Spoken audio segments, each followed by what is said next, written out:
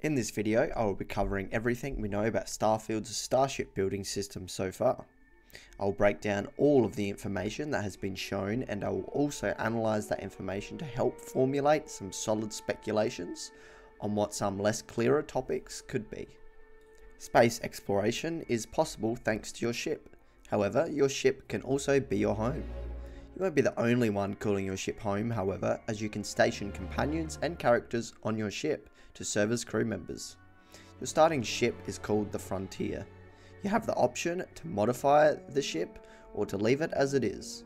You are not stuck with this ship, however, as you can purchase new ships from shipyards.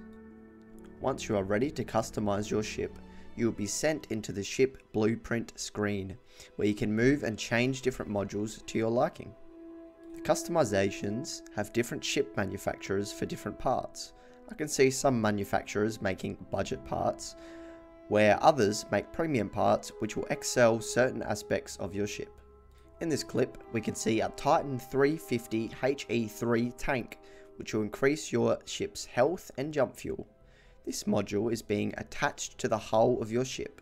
The hull will most likely be the most important part of your ship, as it will determine how many modules you can add to your ship. At the top right of the screen, we can see the price of the Titan 350 HE3 tank.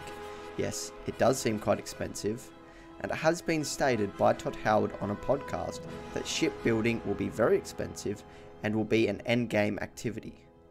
This does not mean that you can't customize your ship until the endgame. It just means that building your dream ship will take some time and, more importantly, credits. We can see many stats on the bottom of the screen, which gives us a lot of information. LAS is at 104. This is your ship's laser weapon damage. BAL is at 65. This is your ship's ballistic weapon damage, and MSL is at 26, which is your ship's missile damage. I'm sure that different damage types will be more effective depending on the types of ships that you'll be facing. Laser weapons will punch through shields more easily, whereas ballistic weapons will do more damage to the hull of the ships. Next up, we can see the hull health of the ship is at 582, the shield of the ship is at 220, and the cargo capacity of the ship is at 450. Similar to the different weapon types, it'll be important to pick which health stat to upgrade first depending on what enemies you'll be facing. For example, space pirates will probably have ballistic weapons and missiles preferred over laser weapons, whereas military or police ships may have more laser power. This is of course a speculation, however you get my point. The cargo stat will be how many resources you can carry on your ship. This will be vital for players that want to load up on supplies and then go and build mining outposts all around the star system, as outposts need materials to build, not credits. So, whether you want to be a space pirate, smuggler, or explorer, you'll have plenty of options to maximize your ship's systems. This will be great, not just for stats, but for players who enjoy to roleplay and get immersed in their characters. Gone are the days of just customizing your outfit. Now your ship will show your character's traits as well. Next up, we can see the jump range stat at 23 LY. This stat will be for traveling to different star systems. The higher the jump range, the further you will be able to travel. However, if your jump range is low, you will still be able to travel major distances by plotting courses through different star systems, like a dot-to-dot picture. Each jump will most likely cost fuel, so the further your jump range, the more fuel efficient that your ship will be. So if you want to travel to the other end of the galaxy as quick as possible, then make sure to upgrade your jump range first. Another stat shown is mobility, which in this example shows at 100. I assume mobility will be the turn radius and turn speed of your ship in orbit. If your ship has a load of cargo and is really large, then I imagine that it will decrease your mobility. So if you want to be a space pirate who takes out other ships and gets into plenty of space flight combat, then the mobility stat will be a definite upgrade for you. Top speed is the next stat, sitting at 150 here. This will be your top speed when flying around in space. I mentioned earlier that your jump range will change how far you can grab jump, so this means the top speed will most likely only affect your speed as you're free roaming around space. Similar to mobility, I can see this stat being very important for fighter ships who tend to get into more combat than other ships. Mass is the final stat on this bar. I'm not 100% sure what this stat will exactly do, however I can see needing to balance out engine power and mass to keep your ship from having a slow speed and low mobility. This goes back to my point of a large cargo ship being slower as it has more mass. However, if you have the credits, then upgrading your engines in this scenario would not be a bad idea.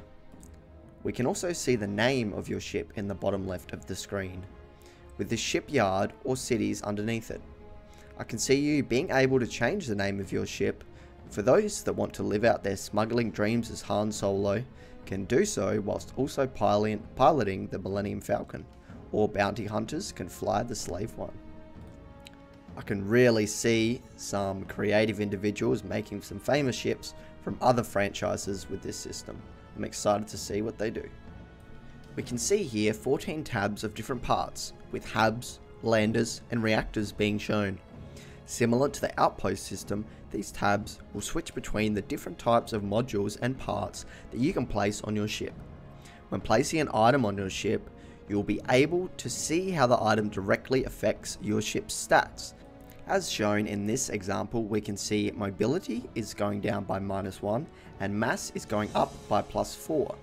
This also strengthens my point that mass will have a direct correlation at the effectiveness of your ship's speed and mobility. We can also see the hull stat being increased by 3.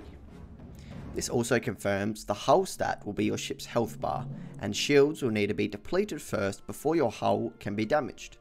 There may be some weapons which bypass shields but do less damage to the hull. That could be a strong choice of weaponry.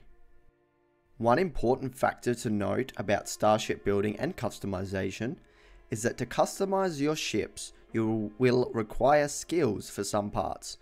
Not all modules will require skills. As we can see here, these engines do not require a skill to make. However, this landing module requires a starship design skill. So similar to Fallout 4 with the local leader perk, you'll be locked out of some items unless you build your character specifically for starship building. Changing the modules is not the only customization available, as you can also change each module's paint scheme.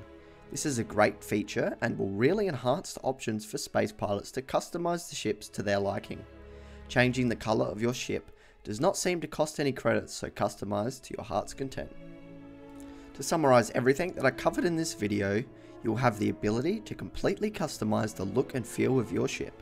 Customizing each module and maximizing your stats will be vital depending on the purpose that you want to fulfill using your ship. Whether you want to be the first person to explore each star system or an elite space pilot who can gun down any opponent, your ship will be your tool. If you are as excited as I am, then make sure to subscribe, as I will be making plenty more Starfield content. If you liked this video and learned anything new, then make sure to give it a like. I'd love to hear your thoughts and what you're most excited for in Starfield. Leave a comment below. Thank you for watching my Starfield Starship building breakdown. Take care.